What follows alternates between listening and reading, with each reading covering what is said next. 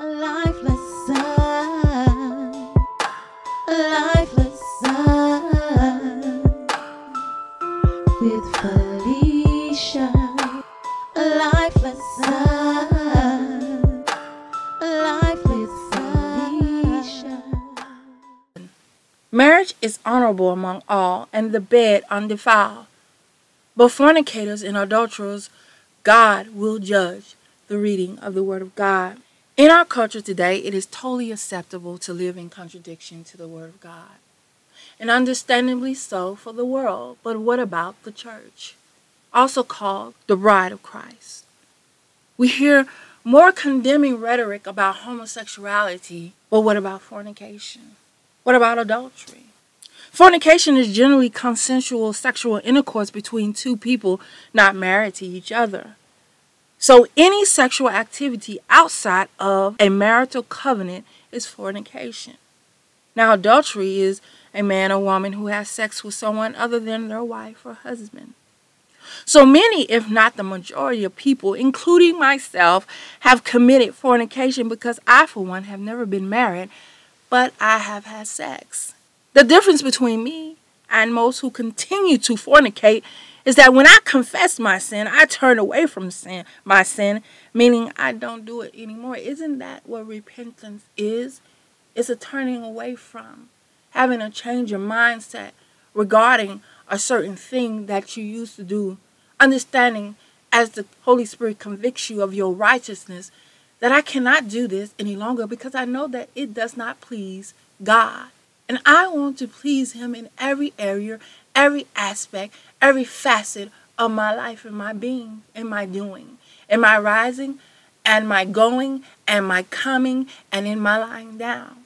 So knowing that if He says that fornicators, He condemns fornication, he even when He met the woman who was caught in the act of adultery, that scenario was not complete because last I checked, two participated in adultery, but they only brought the woman before Him. But Jesus, being who He is, He understands human nature. He understands what they were trying to do. He simply said, let the one who is amongst you that is without sin cast the first stone. Now even they knew that that was not true. For the Word of God said, we all have sinned and fall short of the glory of God. And our justification only comes by Christ Jesus. He's our justifier. And in knowing and understand how much He loves me, and that He died for me, He gave Himself up for me, how can I continue to live a lifestyle that is not pleasing to Him? How can I? How can you? What does God say about marriage? What does God say about even spiritual faithfulness? Because many of us have committed spiritual adultery. Because God says in Jeremiah chapter 3, verse 14, return, faithless people, declares the Lord, for I am your husband. Turn, faithless people, declares the Lord, for I am your husband. So even He calls Himself our husband. And we have committed spiritual adultery concerning Him because we run after other gods. We make idols. We have committed idolaters. We have intimately given ourselves over to careers and other people and even money. Because so many of us are so busy chasing money that we lose sight of it. And He said, first of all, we can't have two masters. You can't serve God and mammon. You can't serve God while you're trying to chase after money. Spiritual idolatry, spiritual adultery. I know for many this is a hard lesson because they don't want to stop doing something that satisfies their flesh or carnal nature. Truth be told, it feels good, doesn't it? It feels good, but it's not good for you. When taken out of the confines of God's original intent for sexual relations, it's not good for you. Genesis chapter 2, verse 20b through 24 of the NIV. But for Adam, no suitable helper was found. So the Lord God caused the man to fall into a deep sleep. And while he was sleeping, He took one of the man's ribs and then closed up the place with flesh. Then the Lord God made a woman from the rib He had taken out of the man, and He brought her to him. God brought the woman to the man. Some of us mess up when we go out looking for people in the wrong places to occupy that place of a wife or husband in our lives. And we wonder why all hell breaks loose and there's no peace in our lives because we didn't wait for God to bring our spouses to us. But that's another life lesson in itself. The man said, "This is now bone of my bones and flesh of my flesh. She shall be called woman, for she was taken out of man. That is why a man leaves his father and mother and is united to his wife, and they become one flesh." Sidebar here. God's perfect intent when he searched for a suitable helpmate for a man was woman, not another man. Consequences of disobedience. To live in contradiction to the original intent of God is disobedience. Disobedience is defined as the lack of obedience or refusal to comply, disregard, or transgression. The refusal to comply to God's standards, his principles, his commands, to disregard them altogether, even to make new laws stating,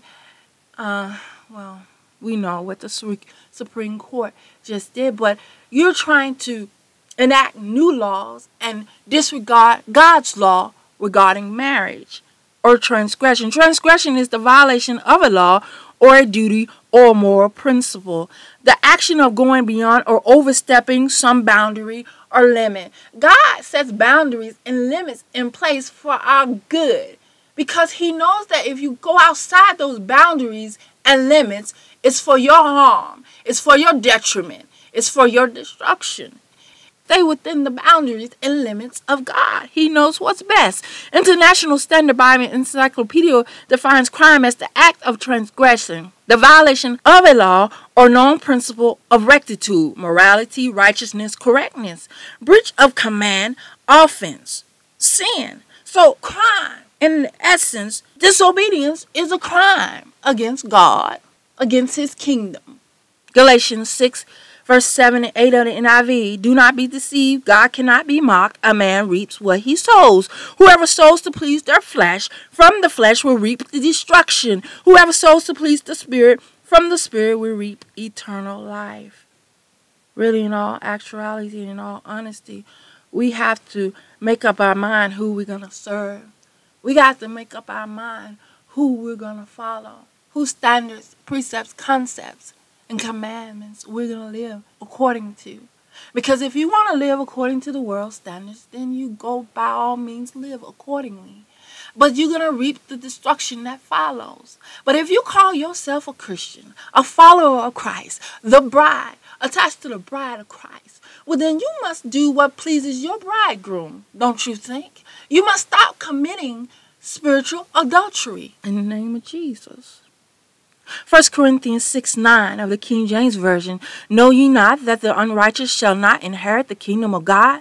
Be not deceived, neither fornicators, nor idolaters, nor adulterers, nor effeminate, nor abusers of themselves with mankind." The NIV reads that same verse as, "Or do you not know that wrongdoers will not inherit the kingdom of God? Do not be deceived, neither the sexual immoral, nor idolaters, nor adulterers, nor men who have sex with men," or women who have sex with women. Revelation 21:8 of the NIV, "But the cowardly, the unbelieving, the vile, the murderers, the sexual immoral, those who practice magic arts, the idolaters, and all liars, they will be consigned to the fiery lake of burning sulfur. This is the second death." 1 Corinthians 6:18 of the NIV, "Flee from sexual immorality.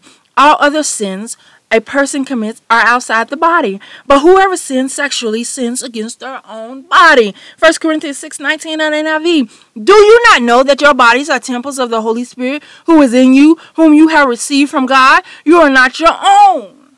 If indeed you are a blood-bought, born again child of God, Spirit-filled, I may add, child of God, with the gift of God's Spirit dwelling in you." I wonder how many of us every day grieve his Spirit because we choose to do things that are displeasing to him.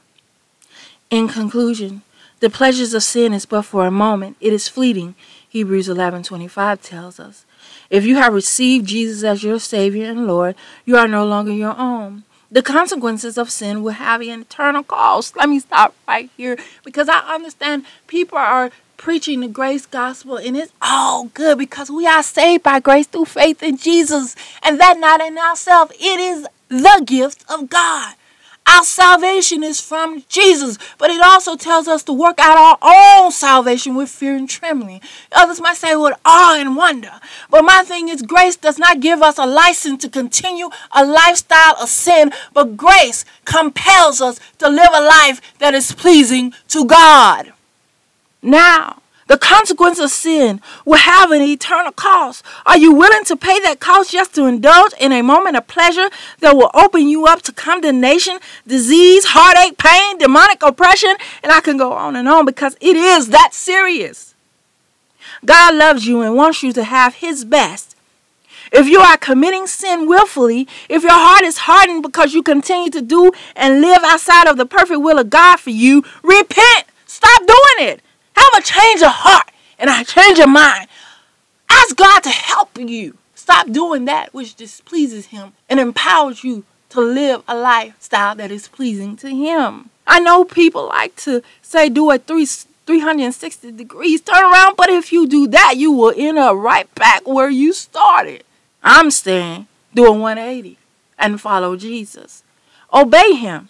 John 10:10 states that He came to give you life and life more abundantly. James 4:4, the NIV, you adulterous people, don't you know that friendship with the world means enmity against God?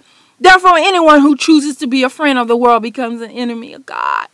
Meaning, if you continue to live according to the world's way and what the world says is okay and how the world defines the laws of God, then you are in opposition to God's rule and you make yourself an enemy of God. Isaiah 33:14 of the NIV. The sinners in Zion are terrified. Trembling grips the godless. Who of us can dwell with the consuming fire? Who of us can dwell with everlasting burning? 1 Corinthians 7:1-2 of the NIV. Now for the matters you wrote about. It is good for a man not to have sexual relations with a woman or another man. But since sexual immorality is occurring, each man should have sexual relations with his own wife, and each woman with her own husband. This is a life lesson. No matter what, you gotta keep pushing. Every day is a blessing.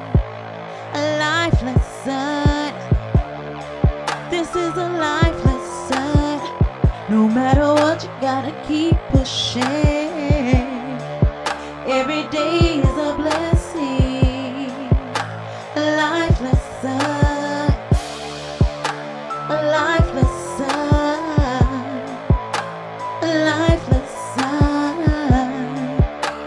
A life lesson.